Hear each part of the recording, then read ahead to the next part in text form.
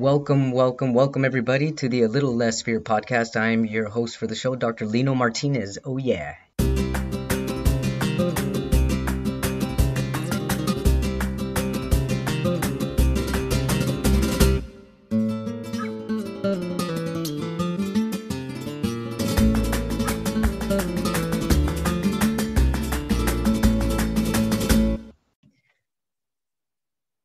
What? This meeting is being recorded. That's what the Zoom robot said. Welcome, everybody, to the A Little Less Fear podcast. We are talking about dating. That is the topic today. And I've got my homegirl, Krystale Escoto, right here with me live, which is awesome.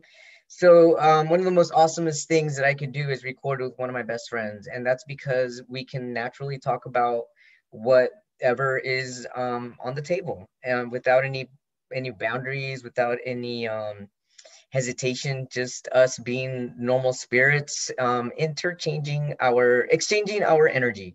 And while we do this, we've got an awesome topic that I'm sure is going to include a lot of single people out there, especially because of this pandemic that's finally raising its walls. Or no, I mean, you know what I mean?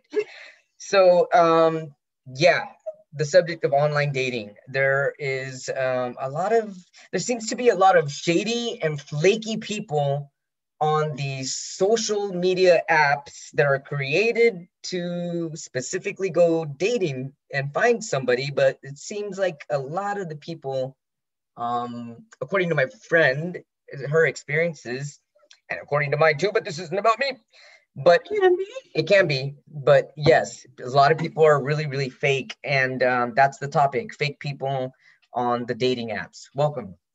Thank you for inviting me. You're welcome. So I'm curious, how long have you been trying the online dating thing? I think about a year now. About a year? About a year. And online dating, what does that include? I guess I was naive in the beginning, right? Because I had never done it before. So it was a lot of, I guess I could share is a little education. Because there's catfishing. I didn't even know what that was. Catfishing? Wait, I don't think I know what catfishing is either. What? What's a catfish? What's catfishing? Well, they post pictures of someone else. And so they're portraying, that they're that person, but they're not really that person. Right? There's that type. But there's also the other type that maybe it is them, but they're married.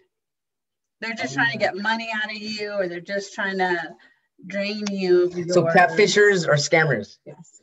Okay. So how do you? Wow. So that's a lot of that going on, huh? Yes.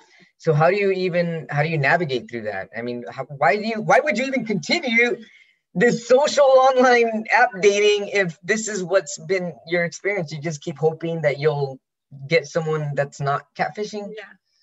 Well, I stopped, and then you eventually get lonely, and it's kind of hard because of the pandemic. Yeah. We haven't been able to go out. Right. So I can't meet anybody unless you come to my job.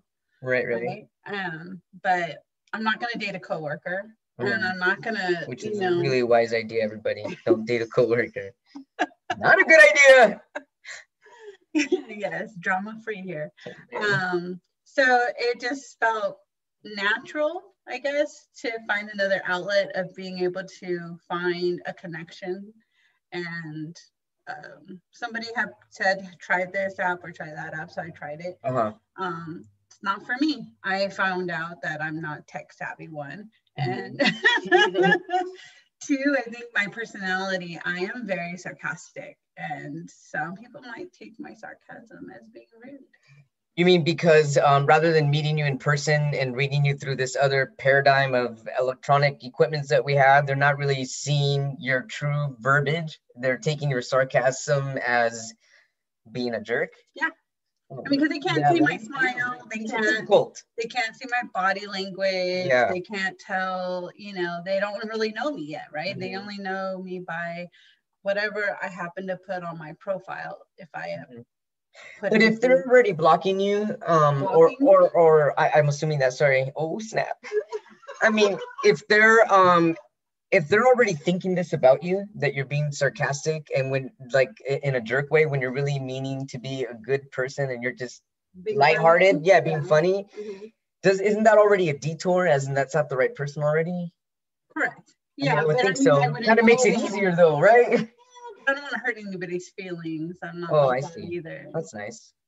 And that's another thing we have come across, where Yeah. there are some good people on there, don't get me wrong.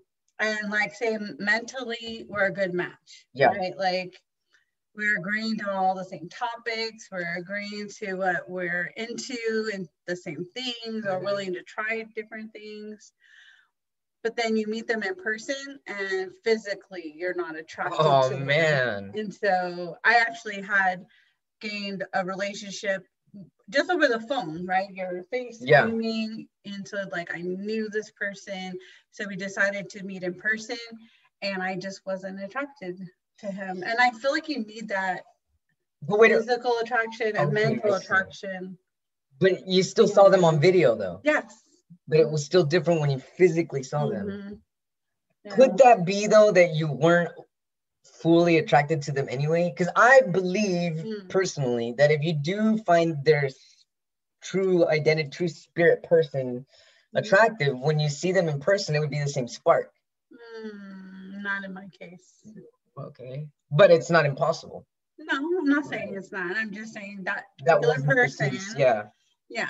So could it be that maybe you were fantasizing more than maybe you should have? Because I was already... You're setting the standard a little higher rather than just keeping it there? Because I was excited. Oh, well, that makes sense. That could happen. So because of that experience, I wanted to meet somebody in person faster. Okay. Because I got hurt and I would cry the next day at work because I missed them. Oh. So I got used to that daily... Yeah, the connection, the conversations, hey, pretty, and all this stuff, yeah. And then the compliments, yeah, that's nice. But I mean, we were getting to know each other, so it was like, oh, how's your sister? You know, how did that work out? You know, I know her kid, this and that. Like you had the ball rolling. Yeah. Exactly. Oh, we're getting man. intertwined with family. You know, you're mentioning your life and yeah, who's in it, and you know, hey, how's your friend? I heard he was sick. He just had surgery. Is he cool? You know, I hope he feels better. Like, I didn't betray that. I didn't tell you about that story. But, you know, you start to tell people about your life. Yeah, true. So, you know, that's what was really hard. Was, you know. I can see how that could be disappointing. There's nothing wrong with that. That's definitely disappointing. Oh, man. So that's kind of one of the roadblocks that you've come across with, like, the app dating. What's another type of roadblock that you're having? Well, I kind of gave up on the online dating, but what I have found and I will admit, I am addicted to TikTok. And TikTok, I've had some males that are on there, and they will say, there's women telling me all the time, you're attractive, you're hot, you're this, you're that, I want to date you, will you marry me? You know, there's some women out there that are saying these things to these men. Yeah. But then they go in real life, they go out and they shoot their shot, and then they get let down. Yeah. So they're like, how am I'm getting told I got this, and then I go and shoot my shot and I get took down. Yeah, right. And my thing is, when you're in real life and I don't know you and you come at me, like, depending on how you come at me, right? Some people are kind of scared because you're a stranger. Sure. Right? So it might be a little bit of intimidation, or just maybe the experience they've past had. You know what I mean? So it's not necessarily maybe they see you as attractive, right? But maybe they're just like, I don't know, what is he wanting? You know what I mean? Because a lot of people are wanting booty calls only right now. They're not wanting a relationship, right? Relationship part. Do you think that more booty calls have been like a thing now with the pandemic more than it was before? Well, I wouldn't know before. Right? Oh, snap. I don't know before. But the current status is... Wow. I wonder if these people that are having fun and are good at these booty call games, you know, I wonder if they're going to lose their game power now that people are lifting their masks. Well, now that things are opening up, well, at least for me, right? Like, I made an excuse. I would say I lowered my standard a little because there's nothing open for them to invite me out other than to invite me in. I'm sorry, you lowered your standards during the pandemic, you mean? Yeah, because like... Do you think a lot of people did that? Oh, yeah, because how else am I going to meet you in person unless we go out somewhere? And you can't go out somewhere because everything was closed. So you either FaceTime, which a lot of times I did, but then you want to meet in person. Like I said, you want to see if that attraction is there to continue this relationship. And I would go over and you would either hit it off or not, depending.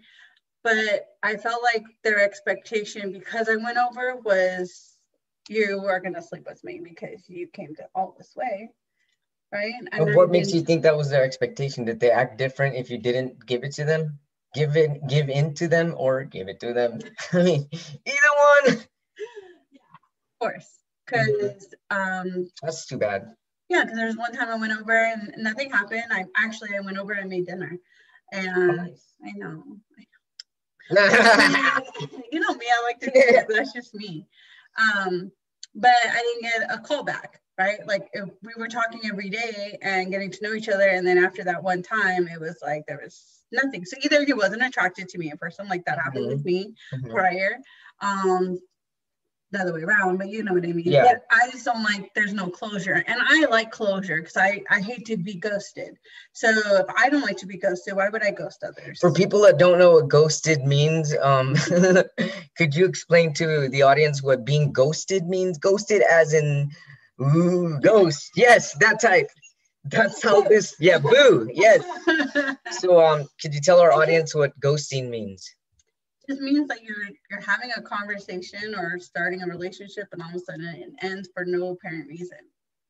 And either they have blocked you on however you were communicating. If it was through, say, a dating app, they can delete your profile. So then now you're gone. That person is eliminated from choice of communication. Or if you did exchange phone numbers, they either could block you, so they have no way of, you getting to them. They literally become like a phantom to you. They become like a ghost. Yeah, and you don't know why. That makes sense. You still felt like maybe something was there, but you just don't want to be like. You know what? I have to say that I did a lot of ghosting in my 20s.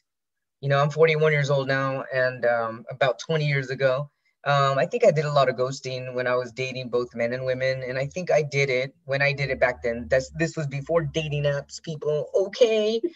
This is in-person dating. And what I mean by ghosting, that term didn't exist back then, but I guess I just stopped communicating with them. That's really what it is. And I just felt like, I guess my young righteous mentality was that I didn't owe anyone anything other than what we did. And if I didn't do anything harmful, then what's the big deal? And that's kind of like the way I had left it back in my 20s. But now that I fast forward, I see that that's not a good thing, that people do deserve, even just being a human being, some type of explanation just for basic respect. And so, and flash forward to now, 7-year single. This is probably one of the reasons, because I'm being my most authentic self. And I feel that it's really important when you're dating to be your most authentic self. And that leaves you being really raw and really real, and probably easier to get hurt. But at the same time, that's not a bad thing. Yeah, but I've also come across that I've had a hard time portraying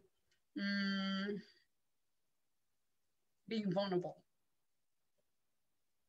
Meaning having a hard time knowing when to be vulnerable with who, and then actually being that way with that person, or just not knowing if it was the right timing with that person, or kind of the same thing? Okay, so I'll give you my definition of vulnerable, like, I guess, I don't know. Not just sex. No, it's not. But for me, it's more like somebody that I could be myself around 100%. Like, this is me. I'm not shy about my height. I'm not shy about, I've got no insecurity. This is me. Look at my light. And that takes a lot of courage. Yes. So to me, I don't see it as like, is mostly like a feeling thing, more like, oh, let me show you my soft side, rather than let me show you all of me. Yes, yeah. I understand what you're saying, but what I'm trying to describe is what I've been encountering is men saying they want women that are not so independent. Okay, so they want to feel needed. They want to feel like... Really? You're getting this? Yes. That's interesting. Because I've been out to eat. The paradigm has shifted, ladies and gentlemen. I went out to have some drinks. You know, when this started opening up, there was a bar open. So we met up and we chatted. We were both really attracted to each other. He even told me, like, we had this great connection, and he had gone through a divorce, same with me. So we kind of just had like this really good communication. Good chemistry. Yeah, that too. But he's like, can I ask you a question? Do you consider yourself independent? My answer was yes. And he says, I don't like independent women. And I said, okay, but how am I supposed to? You should have said, I don't think you're ready for this journey. Wow. I said I was independent because I feel like I pay my own bills. I don't count on anybody. I don't have a sugar daddy. I'm not looking for that. I'm not a gold digger. I'm not, but I have to live my life. I have to be able to feed myself, put a roof over my head, spoil myself. So he wanted somebody that was going to want him for resources? Yeah, to need him, to, wow. Okay. And I don't know you. Sure. Once I get to know you and, we're sharing a space. Yeah. Of course I'm going to need you because. Hey, you should have kept him around as a good friend. Whenever, you know what I mean? Whenever you need a buddy.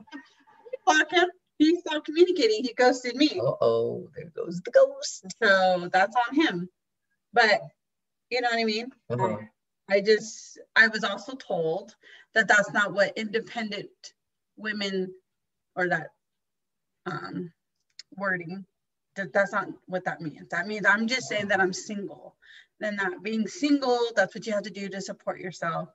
But I'm portraying a very strong feminine vibe that a guy feels intimidated by a woman who can be who they are, as myself. Or that guy, because I think there's a lot of guys out there that like an independent woman, like a strong woman, But could have just been him. It could be, but I've been coming across that around, like I said, I've seen a couple of videos on TikTok where men talk about this. All ages too? Or yeah, like, various ages. Interesting. Yeah. So I don't with that. I don't want to be a sugar mama. I would love to have a relationship where, we're together, we're figuring out who's responsible for what, balancing it out together. Yeah.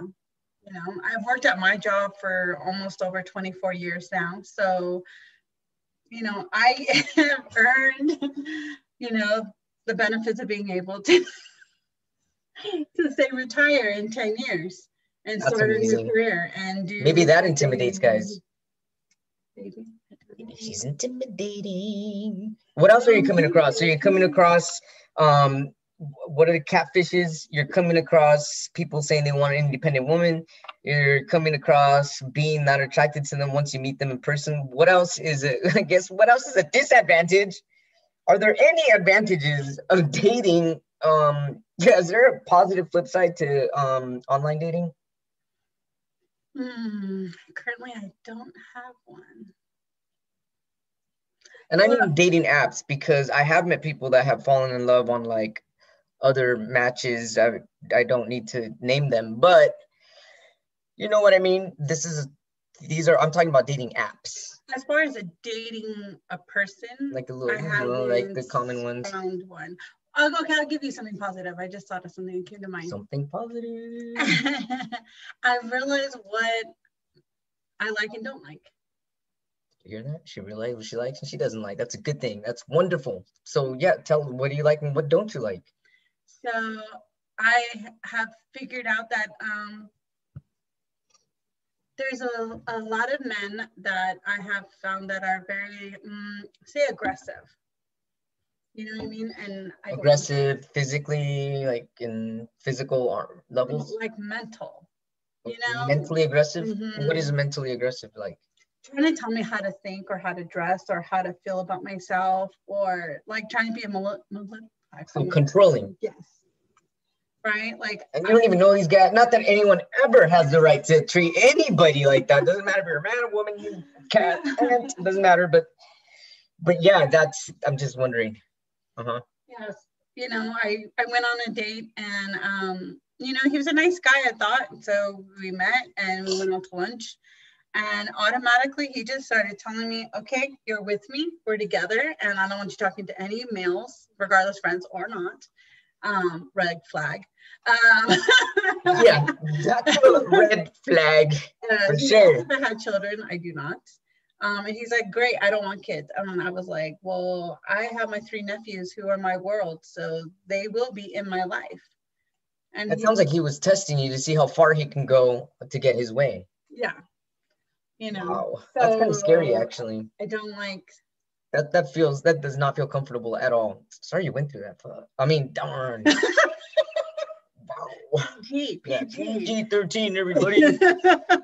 You know, but this stuff exists, and I really appreciate you being open about this. Like, people need to know they're not alone in these situations, that it's going on everywhere, and like every day, all the time. And I found out that because of the pandemic, a lot of people lost their jobs, right? Yeah. Like I said, I'm no sugar mama. Don't come at me. But asking me out does not have to have you spending any money. Okay. So for me, this is a good one. We can walk around a park and get to know each other. That doesn't cost you money. That costs you your time. That costs, nothing but having an interaction with me for 20 minutes, half hour, however long we've set a time for. Listen, guys, you don't even have to spend money. Listen up. One guy, I went and I told him, hey, let's meet up, whatever. And he's like, yeah. He goes, what do you want to do? And I had known by his profile, by his pictures, that he liked to play sports. So I said, hey, let's go play some basketball with these nails. Oh, damn, with those nails? What? There's a lot of things I can't do with those nails. I can't even imagine playing basketball. But we had a good time, because that just shows me, are you willing to play to have fun? There's some people that are spoiled sports. There's some that can be just aggressive. In a way, And he was being really aggressive when you were playing. He was cool. He was fun. We had a lot of fun. He reached out to me, but he eventually told me he was married. Oh, so you were getting the liars. I guess the liars, the scam. They were just a bottle of liars. And he played the pandemic card, right? He said, we're going to get divorced once the pandemic ends, and to me, it's like, I went through a divorce during the pandemic. So, then they're done that. You ain't doing it, ain't going to be done. So I felt like that person needed to heal. And I remember when it first happened to me, you've been there through the whole thing. Like, there's moments where I've had to have closure or move on and do different things, but I had to work on myself. Very important. You have to work on yourself, because no one's going to work on yourself for yourself. That doesn't even make sense in a sentence. You have to do it for yourself alone sometimes. That's when you grow the most. Yeah. If I'm drowning, how am I supposed to support someone else? So I just wanted to. I also had learned that I play the wife card too early. I didn't even know that was a thing. So single people, the best thing about being single is that you get to learn about yourself. Yes. That's really important. Take notes, everybody. Take notes. If someone tells me, oh yeah, I don't feel good, I'm gonna come over with a get well something. Did. Someone told me he wasn't feeling good. I went over, made him chicken noodle soup, and I took care of him. He was sick, he wasn't feeling good, and I felt bad. And I was told that's like a wife thing to do, and we weren't even in the dating really area. So who told you that? Who told you that you're doing a wife thing when you shouldn't, or you shouldn't do that, or what? When I told a coworker. Oh. And then I also saw this lady that I'm following on TikTok who said the same thing. So I'm getting it from various. I think I'm just being, what do you call it? Giver. Yeah, but I'm just saying, like, someone's coming and telling me things over and over again from different areas of my life, you're getting the same message. It's like putting cold water on a face that's just waking up, right? Like, wake up. Yeah, stop it. Stop it. Okay, so But I love to give. I love to take care of people. but what if you break it down to what is it about giving? Like, what is it about the nature of giving that you like so much? And look at these things and then try to find different avenues to create that same feeling so that you're still giving, but doing it in different ways. That way you don't feel like you only have to give to a mate whenever you meet them. Well, you know that, not all of you, but I do that to anybody in my life, right? Like I did it for you today. You didn't feel good because you got your second shot. I would do it for Al. I would do it for my family. I've done it for coworkers. But what about the boundary when you first meet someone? I mean, what is this? This is a whole other topic, because now, you know what I mean? This is the frustrating part, because it's like, okay, now you got your friends. So now I'm stressing with you. I feel it now because it makes sense. Yeah, at what point do you give the way you give naturally to somebody you just met? You know, because then that might be too much for them. Exactly. Oh my goodness. Scared the shit out of him because I don't know. Wow. You probably did that, and then that's the person that's not meant for you. Because the person that's meant for you, it's not going to be met with resistance. Maybe not in the beginning. It could be in the beginning, but I think that even if it is in the beginning, there's still an unconscious attraction. But if you're being true to yourself and there's no unconscious attraction, then later on, you know. But I want to see every side of that person to see if they're meant for me, right? So at first, I'm trying to go from mentally, are we compatible? Right? Like, I actually had this discussion with a girlfriend. We were out in Vegas and we were talking about that because she really wants kids. And I was like, okay, so the person you're with, do you guys agree of how to raise a child? Because then you're going to be in disagreement along the way. Yeah, and then some, because more disagreements will bring on more disagreements. Yeah. So in my circumstance, you know, are you willing not to have children? You know, are you willing to adopt? Are you willing to, you know, where do you have kids? Yeah. You know, because that what I have found is so many men have children already. Oh yeah, especially at our age. Like once you hit your 40s, it's like everyone's got a kid. So like that's why I just accept it. You know, if I meet someone, I accept it all wholeheartedly. I'm 41. What can I do? You know, I mean, you have to accept it. I met a friend on one of the apps, and we're currently. Wait a minute. It's just a friend. No, let's cut. I just said something that made me want to talk about. I said accept it. That's something that a mother probably wouldn't want to hear that, huh? Like, I don't want you to be with me accepting that I have a kid. They might think that far, right? I want you to love me because I have a kid. I'm gonna say because I think you're a total package.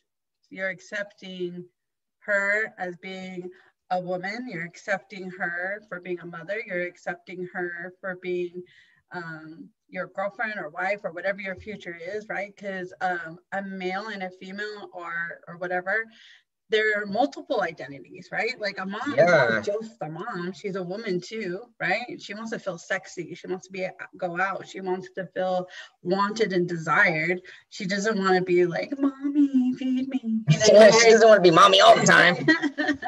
You got to accept her for every all her different roles. And that's what I'm saying when going back to what I was about to say was, sorry I cut you off. No worries, but it goes along with that. I want to know every side. How are you when you're mad? How are you when you're sad? Guys, you gotta be you all the way. When you're mad, show that side.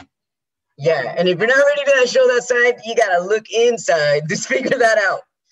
But that's what I like about a relationship is you have this inside joke that you knew if your partner is having a bad day, you could do something, you know, and you knew that would cheer that person up, for even if it was for a hot second, but at least it would turn their day around, right? And that's another thing. I watched that movie, The Secret. You remember with Oprah? Yeah. The book, The Secret. I read that book so many times back in the day. I remember it. Well, I watched the movie just recently, and it brought up you actually, because in my head, because you've been studying Buddhism, right? Yes. So to be centered, to learn about yourself, to not look so negative, right? Because you're gonna have this persona, or what do you call it, the vibe, or Yeah, you're gonna carry all that negative and but then energy you're with going to you. be Yeah. attracting that negativity, Yep, like attracts like. and I don't want that. Wait, what So do you want magneted back to you? positivity, of course, you know, that light, that charm, the humor, the But it goes even deeper though. It goes even deeper, as deep as to your intentions. Like even what you're thinking, not just doing with your body, your speech, and your mind. Like if you want to attract wholesome or pureness, you really have to practice it yourself. Otherwise, that itty bitty part of yourself that isn't like that, that's what you're gonna attract. Yes, I agree. That's challenging, boss. It is. And that's why, like I said, I have made some friends, some guy friends that, you know, that have been really cool. You know, like the 27-year-old that I talked to, he lives all the way in South Carolina. He has some problems and we talk. I have problems. I talk to him. And, you know, he has a kid. He's a 3-year-old, you know, and you know me and kids. I love them to death. Yeah. But it's interesting knowing it's someone at that age, you know, and someone at my age have something in common. Sure. You know, not necessarily we're a relationship, you know. It's something connecting the both of you, and it isn't sexual, and it isn't anything else other than one small thing that's like magnetically pulling you together. That's awesome. Yeah. And so he got on my Snap and he and he sent you know how you get to post Jerry, you want Snap? No. Okay, so you get to post a picture or a video, whatever, and it could go called your story, and everybody your friends with sees it.